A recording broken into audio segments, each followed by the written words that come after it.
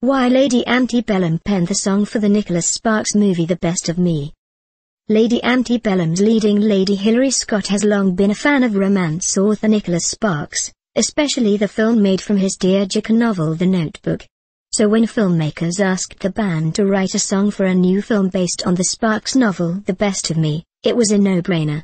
To be able to write for one specific thing and to put ourselves into the story, because we really try to write from our own personal experience, was really cool, Scott says.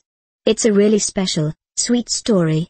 The film follows the storyline of high school sweethearts, played by James Marsden and Michelle Monaghan, who reunite after 21 years and realize their young love remains strong. And Lady A's new song I Did With You is part of the film's soundtrack, set for release October 7th.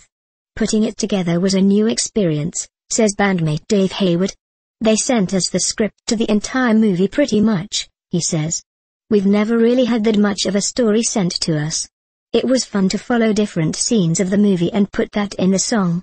It was such a cool opportunity. Even though being a part of the movie business marked a huge accomplishment for the trio, it was the romance of the storyline that touched them the most.